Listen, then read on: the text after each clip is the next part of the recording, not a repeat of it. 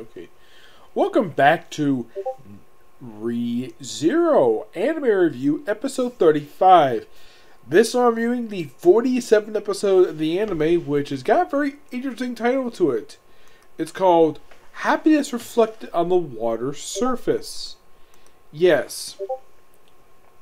Unlike classic episodes, to go bits and pieces here and there, this one, for like the first portion of this episode, is straightforward here, and then we cut straight to this other half of the episode where we start that particular journey there. This episode adapts the first two chapters of Book 15. Now, the thing with Book 15 and me is the fact that I actually just started reading this book just today. I only got like 2 pages in. Now, did I stop because I got bored? No, I did not stop because I got bored. I stopped because I was on the bus way home, and I did not get a chance because I just finished up reading Saga Tiny Evil book number 8, and I wanted to start on a light novel, so I kind of started this one. Yep, so if you're probably curious though, like, was there any change between manga and light novel? I don't know, because I only got a couple pages in, so excuse me. That might change by next week. Depends if I finish the book or not. This episode starts off basically where we left off last week, where we have Garfield, where he's fake off against Elsa. And they have a brawl, basically. At one point has him doing something that Jason Voorhees did to Freddy Krueger in Freddy vs. Jason. Taking her by the head and ramming her through the wall, and then eventually them crashing to the floor. Before that, Garfield says, "Hey, you know what the boss wants, right?" And she's like, "Yeah." So she gets Rem. Yep, she goes to get Rem. And she has like tied up carry like a baby. They put Rem, but she's pretty light. Yes. Her and her sister are both really light women, because they're both skinny. So in the case of, well, Subaru, for him, it's basically in Beatrice's library, where we see him briefly talking. That apparently she easily figures out, though, that, oh yeah, Razel's responsible for this.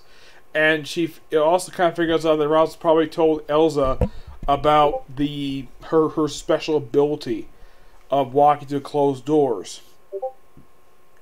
And basically she wants Subaru to be that person.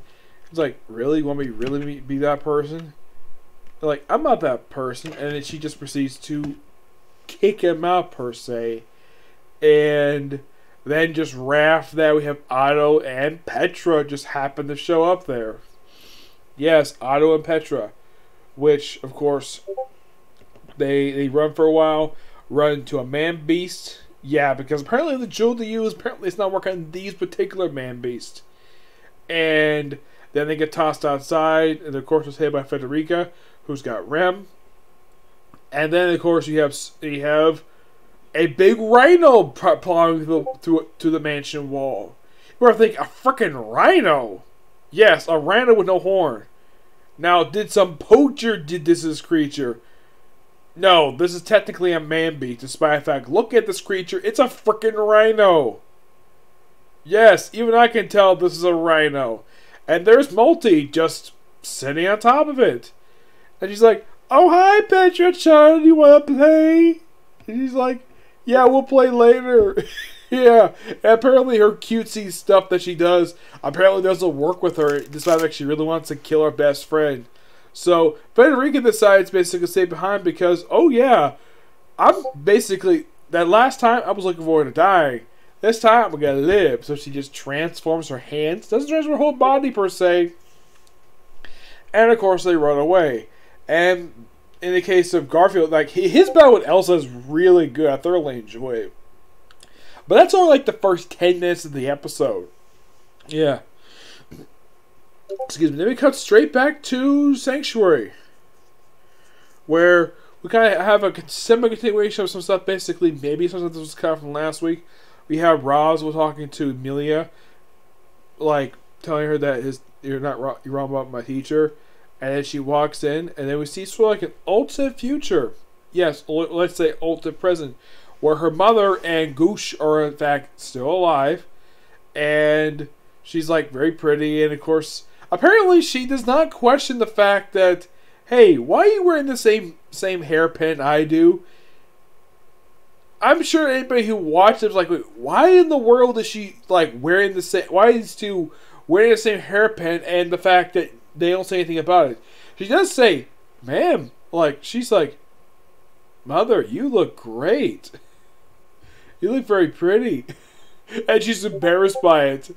And then of course Goo shows up like right after that, and this is quite hilarious. Like, he's like, oh, it's like, even he comments how beautiful she is. She was even smack his arm. Not slap him, smack his arm. And he's like, did I do something to offend her? She's like, and Lemia's like, oh no, she's embarrassed. And then she grabs one of her aunts. I thought this was so hilarious. And of course, they're basically on the way to have a picnic. They chat for a while. They're like, oh, good job. Why'd you stay here? Yeah, they describe her as a bishop. Yes, a bishop. And then, of course, she politely excuses herself to clean some of her eye. Like, don't be long. And like, yeah, I'll be fine. Go back left side, watch him get low. And then Akina. I think it's pronounced the guy. So he's the blonde elf who lives in the village, who's a friend of Emilia's mother. Now, the way he talks, it's almost like Echidna is basically talking through him, where, like, it mentions, oh yeah, she's long dead. They mention, oh yeah, this no happened to the bishop. Subaru killed him by running him over with a freaking cart. Apparently, she does not know, like. In the case of Echidna, I believe Subaru told her that he killed him. Yeah. Though, it's kind of unknown exactly how she feels about the fact that Subaru killed somebody she knew when she was younger. Like, when she was a little kid. I don't really know exactly, like, how in the world that affects their relationship at all. But it's never brought up here. Nope, never brought up here. Subaru and her do not discuss, basically, Portuguese's death at all, which I think that's quite dumb. I don't know if this is mentioned in the light novels, not of her reaction to finding out that so much she figures, oh, I knew who he was younger, and like, oh, Subaru killed him. Yeah, it's almost like they just have no interaction, they have no mentioned conversation about this. And then acknowledge the fact that, yeah, she actually likes her current reality right now. So she basically, and then Kennedy see her briefly, and she says, I'm disgusted with you. I hate you. Like, really? Like, it's completely unknown exactly why she hates Emilia. I highly doubt it's due to the fact she looks like a witch of envy.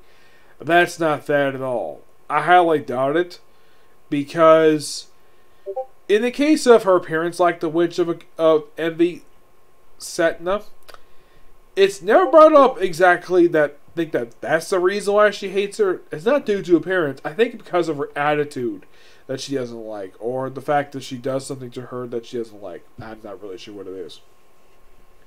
And then she gets out of it. She had to pass second trial, no problem.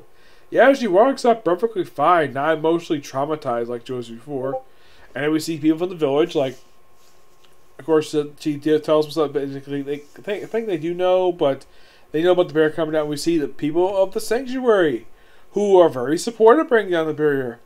And of course, Ryu's like, and of course, when she heard it was Elder's like, huh, you're an Elder. Interesting. And they all laugh it off, and she goes in for a final trial.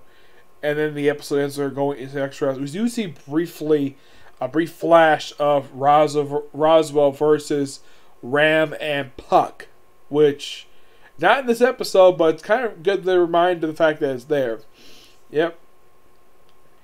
But I at least gotta say, this is a great episode. Looking forward to next week. And, well, hopefully by next week I actually finish this light novel. Who knows? I'm hoping that happens. Yep.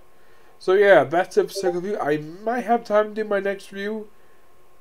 Maybe. It depends. Yep. Which will be on the newest episode of the 7 Deadly Sins. Okay? Next video. Bye.